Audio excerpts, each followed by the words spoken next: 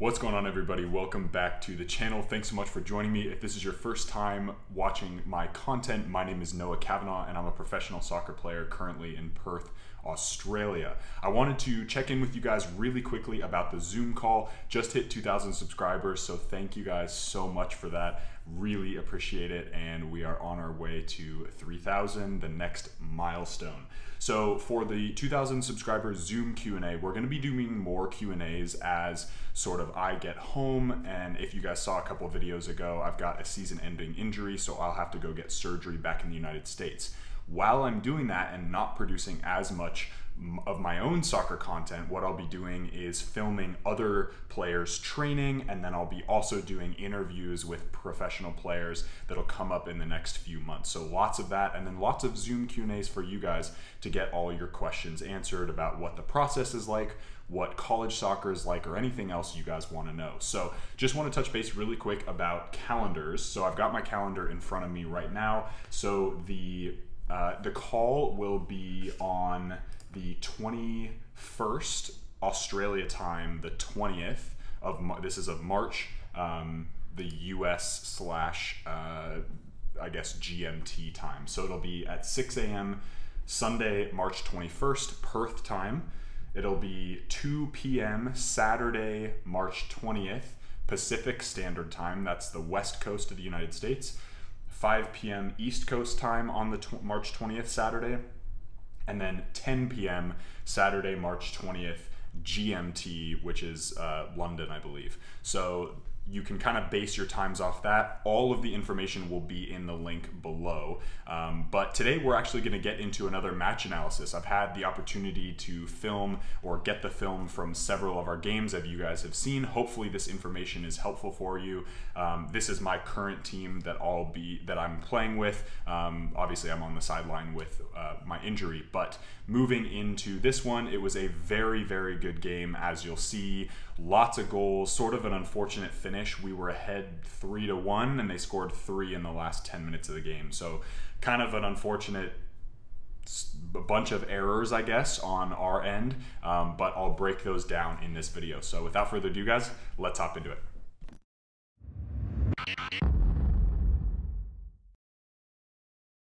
All right, fam, so here we are into the voiceover. We are in our green and yellow kit, very typical of Rockingham City, and Guelph, Croatia is in the red with the sort of bluish socks and the white shorts.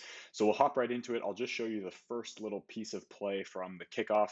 The first 20 minutes of this game were pretty dominant from Guelph. They kept the ball for the most part, and it took us a little while to get into our footing. Guelph had several chances on goal, but we did a really good job of keeping everything out of the back of the net, and we're able to score first about 20 minutes into the game. So as you see right away, we're almost scored on. And this is something that hopefully we can improve later in the game. So first little passage of play, just want to show you a couple counters. Great ball by the center midfielder, who I believe was an A-League player for quite a while. This is just an example of a lot of the stuff that was happening in the first half. So they're very, very patient keeping the ball.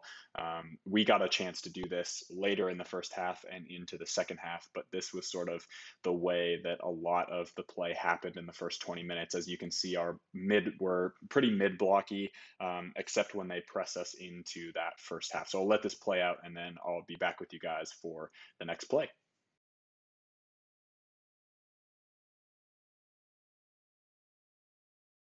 All right, so one of the biggest things that I always like to sort of preach in coaching sessions is decision making. So as you watch Guelph play, and this is, again, credit to them for doing a good job of making good decisions for the most part. Great block by our center back there. But again, once we win the ball, a lot of our decisions are just not super sharp.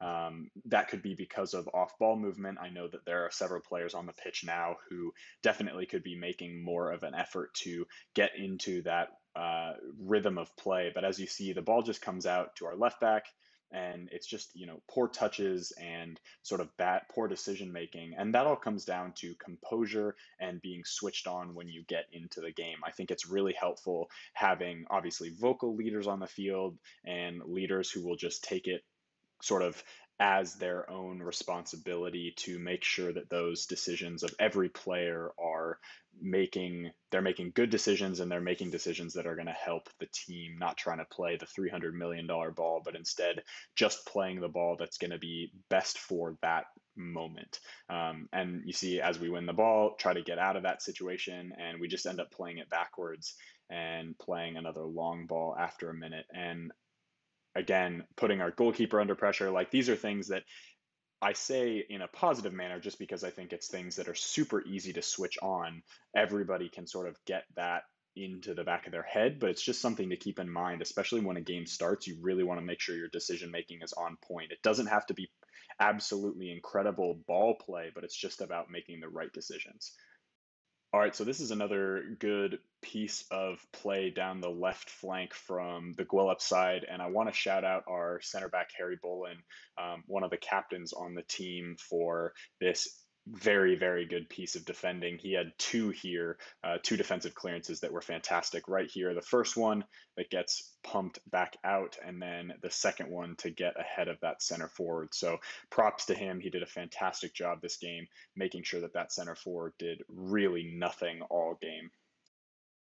As I mentioned before, again, this is decision making. So our first shot of the game comes from our center forward, just getting the ball, being really patient. Obviously, poor clearance by that center back, but making sure that we're all in position. We've got 5 or 6 guys up on the field. Here's another example of just good decision making, making sure to get the ball, rotate the ball, and get a little bit of possession play as we switch the momentum of this game from them possessing the ball now to us possessing the ball. We did a great job defending, and now it's just about keeping the ball, making sure that we have solid decision making through the rest of the game.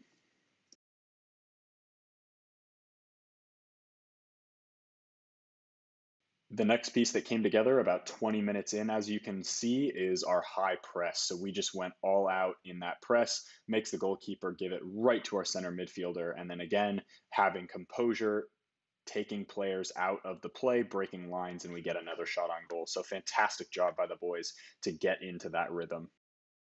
All right, so again, here's another decision that probably isn't so great. Our right back just has to get the ball and play forward. There's a 2v or a 3v2 there. Guelph gets the ball away and is able to break. And shout out to our goalkeeper, Brad Stout, or Stouty, who makes a great save here as the ball comes across. Just gets it, parries it away, out for a corner kick. So next play, this is our first goal. So it comes all the way from the goalkeeper. Pretty tough ball there, but our center mid does such a good job to get that ball into our winger. And then great ball from Ian again into our center forward, who finishes just a fantastic shot. So again, such a good piece of play, shows the versatility of the entire team. Again, decision making, you have composure, and you have that final ball, and of course the run by our center forward to finish it off. All right, so comes from a free kick, and this is another opportunity that came right after our first goal. And ball from Stouty comes out to Jethro, who takes a fantastic touch right here outside of a flying center midfielder. And he's surrounded by 4 players here, just does a little Ronaldinho switchback and gets a shot on goal. So close. I just want to shout out him because that was such a fantastic opportunity. This is our second goal. So ball comes from a throw in, and again, bounces around a little bit, but it's all about getting that ball on the ground, fixing it, as our coach likes to say, and just making sure that we get those decisions made. So Luke, who I've shouted out several times, is on the ball right now. He does a great job to be patient, wait for everybody, and then a fantastic run by our center midfielder to get in position and get a beautiful shot into the bottom right-hand corner. So just a fantastic piece of play. Again, it's all about finding the space, fixing it, and finishing. So this is their first goal. So again, for me, this comes down to decision making and just making the pass that's going to be best for the team, not necessarily just for you. It's all about making your teammates look better, in my opinion. So Guelph keeps the ball for a little bit here. We get on a break, and Jethro gets the break, and I think it's not necessarily his fault, but I think this ball could be played into the corner for Boyle. Unfortunately, he loses it, and their player plays there's a foul that's called, and then this ball gets played over to the right-hand side of the field where they have a pretty quick winger, and that quick winger just gets a little bit of space, hits it in, and it gets finished by one of the center forwards. So there goes that winger right there on the right-hand side, pulls it back. And again, I think body position of the center backs is great here, actually. I just think this is unlucky from our center back who slips, as you saw. So that is Guelph's first goal, and that is the sort of the final score of the half. It was 2-1 at halftime. We'll get into the second half in just a little while. All right, another great passage of play from the Rockingham City team. This is something that I thought was super creative and great from our front three. So kind of bounces around a little bit. Center back does a great job to win that ball, bring it out to Luke, and then we keep possession of the ball a little bit, get it through lines. Again, all about breaking lines. Midfielder does a great job there. Little back heel. Jethro's able to take the ball and get a shot on goal. So again, this is all about being creative in that final third, which is such an important piece of successful play. All right, fam, now we're into the second half of play. I'm going to show you this first clip just to give you guys a good idea of the possession and sort of the decision-making stuff that's been happening in this first half to start it off. Both teams obviously went into the locker room. It was a pretty close game, 2-1 at halftime. So it's all about decisions and how you finish a game with this final half.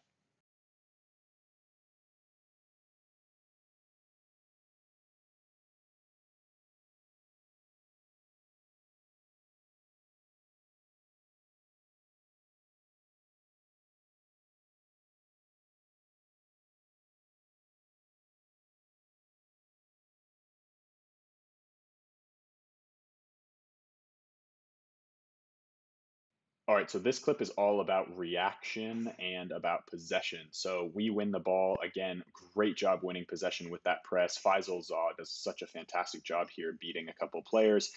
He's really, really lanky. He's kind of snaky in the way that he dribbles, so he's really tough to defend. Boyle does a great job to get that ball in, and we just recycle the ball. Again, it's all about possession, making sure that we can break lines and get into space. Now, this ball is a great ball into Boyle. Boyle takes sort of an unfortunate touch here, but the reaction time of our front 5 or 6 is really fantastic. We get straight into position, and then we're able to roll up and press them to make them get out of bounds. Next play comes from the center backs, and again, we're looking at how our pressing and how our mid block is succeeding.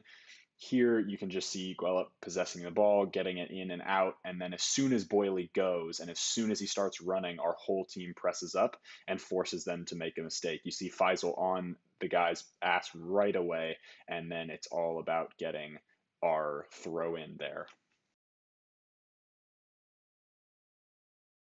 All right, so sort of an unfortunate turn of events, sort of, I'd say 60 minutes into the game, great ball gets whipped in, and our goalkeeper comes out and unfortunately clashes with one of their players and gets pretty injured. We put our second string goalkeeper in, who I think for the most part did such a fantastic job. But yeah, just an unfortunate turn of events for us in that half. Brad's such a good goalkeeper.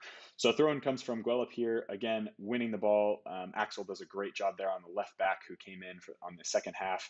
And then this is all about possession and all about getting opportunities moving forward. Boyle does a great job just getting into the dead space, into the dead side, and then that becomes strong side, and we're able to get a shot off a little bit far out, but that's all right. And here we come into our third goal. So again, from Nestis, comes out from goalkeeper. So he's the other goalkeeper that was on the roster. He's a fantastic goalkeeper, has one of the best kicks I've ever seen, both from the ground and in the air. Really talented kid, and he's only like 18 years old. So such a shout out to him as well. Great ball into, again, the center forward who gets to turn. That's Christos on the ball right now. So he was the center forward who came in, and then Fives just comes out. Fantastic shot into the back of the net. So great work from all parties involved in that goal, and we are 3-1 up.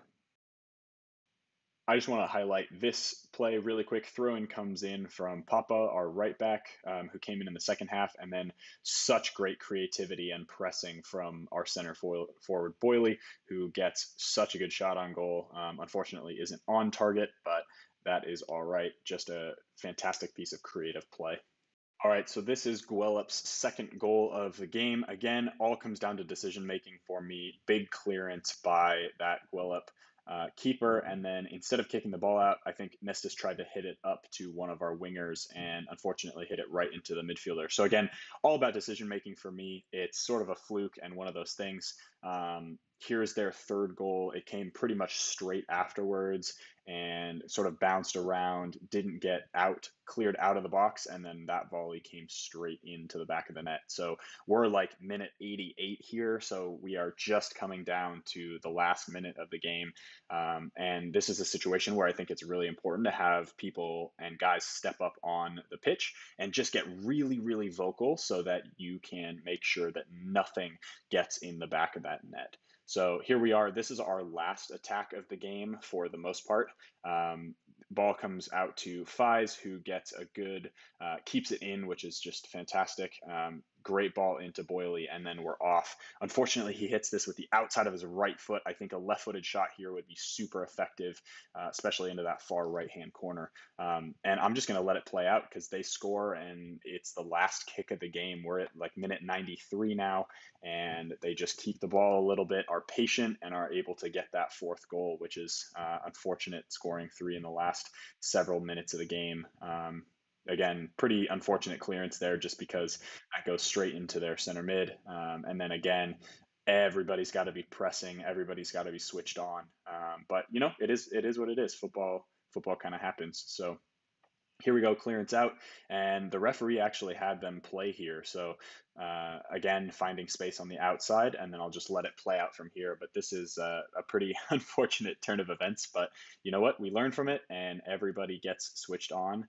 And we'll move on to the next game. So looking forward to the next one, guys, and I'll hop back into the studio where I give you guys sort of a final recap, and we'll get after it. All right, guys, that is it for the video. Thanks so much for joining me today for this match analysis against Guelph, Croatia. It's another great team in our league. The National Premier League, especially in Perth, is really competitive, so it's been awesome to see the guys performing against such good teams, and obviously we've got a great team as well. So really excited for the whole season, really stoked to have them be performing throughout this night series, and then that'll set us up for the rest of the season.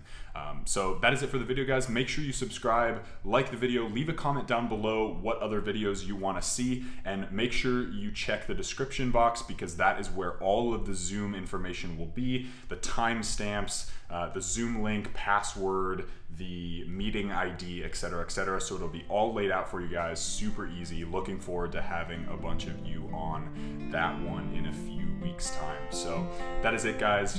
Be awesome, take care, and I'll see you guys in the next one.